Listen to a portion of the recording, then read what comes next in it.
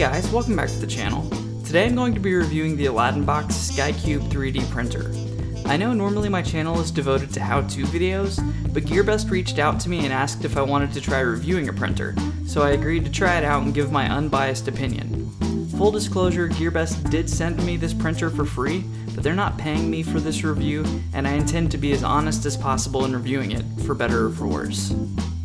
First off, the printer comes out of the box fully assembled. Just remove from the packaging, put the bed in place and level it. Remove the retainers from the Z-axis rails, load up some filament, and it's ready to print. The print volume on this printer is 115 by 115 by 125, which is comparable to the Kodama Obsidian that weighs in at 120 by 120 by 120 millimeters. The bed on the Aladdinbox SkyCube is magnetic and removable and allows you to flex it to remove your prints when they're done. It has 4 stepper motors, one for each axis and one for the extruder. It comes with a power adapter brick that supplies power compactly and safely compared to some other printers in the same price range, and the interface is reasonably user-friendly. In addition to all of that, the construction is considerably rigid compared to most Reprap style 3D printers. Also, this printer doesn't have a heated bed, but so far for printing PLA and PETG, I haven't had any problem with parts sticking as long as I use a few layers of glue stick. I haven't tried printing any ABS, but there really isn't much point in trying it without a heated bed.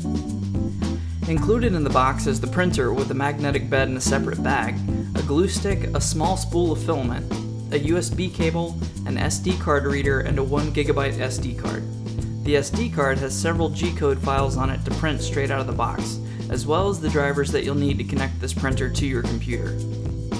A couple of minor annoyances I had with the printer right off the bat. First is the spool holder. Although I use the term loosely, there is a plastic clip that folds down from the side of the printer that barely manages to hold the included miniature spool of filament. If you intend to get a full-size spool of filament for printing after the sample filament is gone, you're going to need a bigger spool holder. While there are ones that you can buy online, or just makeshift scenarios you can devise to hold a larger spool of filament, there is a great spool holder on Thingiverse that prints in just small enough parts to be able to print on this printer with supports. And after it's assembled, it should hold a full-size 1 kilogram spool of filament. Also, there is no part cooling fan on this printer. This seems to be pretty common with smaller, inexpensive 3D printers, but without one, the finished quality of your print as well as any overhangs you attempt will most likely suffer. I found that putting a small desk fan on the table next to my printer for PLA really helped improve the overall results. But for the PETG I tested, I've never had luck with using a fan on any printer, so I just left it without and it seemed to do reasonably well. Next is the issue of the instruction manual, which doesn't do a very good job of describing some essential steps in setting up the printer, but I will cover the ones that I thought were relevant in this video. For example, step 1 of the installation instructions say to take down the protecting clap, with a fairly unhelpful picture, so I didn't manage to figure out what they were referring to until I tried to print something. If you look at the vertical rails of the Z-axis, you'll see one of them has plastic clips on the top and the bottom of the X carriage. You'll need to remove those before you try to print anything, otherwise you'll hear the loud buzzing of a stepper motor skipping until you turn off the printer. The other issue I had with the instruction manual was the explanation of how to adjust the height of the sprayer nozzle. Before you start printing anything, you will need to adjust your nozzle height, otherwise you risk doing damage to your nozzle or your print bed. To do that, first take note of the adjustable screw with the spring around it in the back of the printer. Adjusting the height of the screw adjusts where the Z-axis end stop will trigger as the X carriage is lowering. Since there really isn't any manual control of the printer from the menu, you'll need to adjust the Z-axis height by hand. To do that, turn the Z-axis lead screw from the top of the printer by hand counterclockwise until the nozzle gets to about a paper's width above the bed. Look at the adjustable screw and see if it's triggered the end stop already. If it hasn't, you'll need to raise the Z-axis back up and loosen the screw a little bit at a time until the end stop triggers at the right nozzle height. I wasn't able to get my hand into the printer with the X carriage fully lowered, so it took a few minutes of raising and lowering the nozzle to get it right. However, I've only adjusted it once or twice since then, and I've been pretty much printing on this thing non-stop since it showed up. Also, after about my 3rd print, the grub screws that hold the brass gear on the extruder stepper motor came loose, causing the printer to stop extruding halfway through a print. Honestly, this is to be expected with pretty much any 3D printer, especially when you receive it in the mail. This has been an issue on every printer that I own except for the Prusa i3 Mark IIs, and only not an issue in that case because I built it myself. The point here is, if you run into this problem with any 3D printer, not just the SkyCube, check your extruder gear to make sure the grub screws are holding it tightly and that the teeth are in the right place to actually push filament. In my opinion, all of the above is reasonable and pretty much to be expected for this level of printer. The only thing that's really been an issue for me is the bed. The magnetic flexible bed is a great concept. As long as I apply a few layers of glue stick and get the nozzle height right, my prints have always done a pretty good job of sticking to the bed. However, without a heated bed, cooling PLA plastic has a tendency to warp upward while it's printing. And assuming your first layer is making solid contact, that means the print is going to be putting excess upward pressure on it. Since the bed is easily flexible, the sides and the corner have a tendency to bow.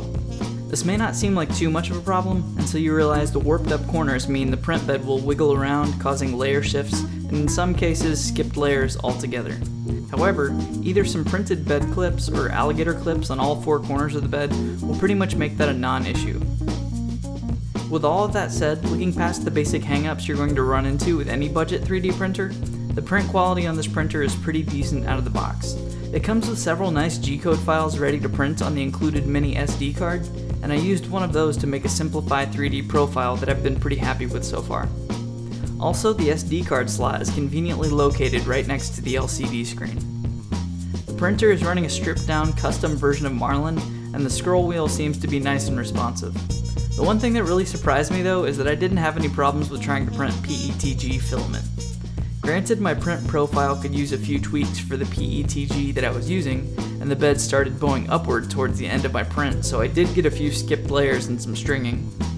But the smooth edges of this crystal slime's face are pretty much perfect. If you're wanting to use this printer to print out a new spool holder, I arranged the parts of the spool holder that I normally use to be placed upright on the print bed and uploaded it to Thingiverse.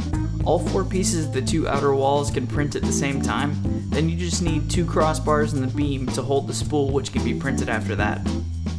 It's not the fastest solution, but if this is your only 3D printer and you want a decent spool holder, it is a good option to make yourself one and only two prints. Also, I'll upload a link to the printed bed clips that I designed in case you want to try those out as well.